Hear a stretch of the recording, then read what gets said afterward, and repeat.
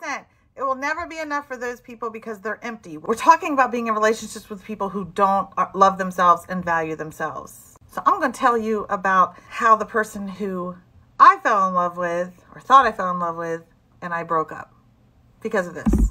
He was the first guy I really dated after my divorce.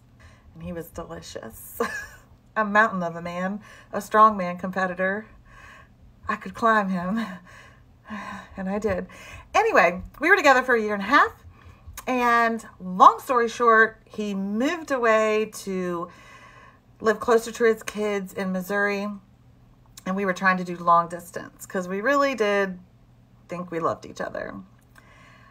But he couldn't handle the long distance. And he called me one night 4 months after he had moved, and he gave me this ultimatum. Number 1, you have to text me like within 3 minutes of me texting you. Mind you, this man had a different life than me, a much more flexible life, a lot more time alone. And he wanted to text like 25 times a day. And I was like, Number 2, ultimatum. He said, when I call you, you need to always pick up the phone. Even if it's just to say, I can't talk right now, but I'll call you back soon. I always had to pick up the phone. And that stressed me the F out because I don't like talking on the phone. I don't like having my phone.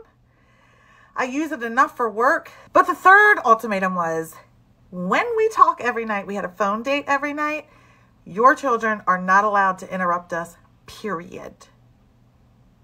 And I was like, yeah, I'm out. His whole mood and self-worth evolved around my attention towards him. And when he lived here, near me, and we got to see each other all the time and fill his cup with physical touch and all that kind of stuff, it worked for him. But then when we moved away and he wasn't getting all of that attention, especially the physical touch, he couldn't handle it. And he didn't love himself. And that's why it didn't work out, because he didn't love himself.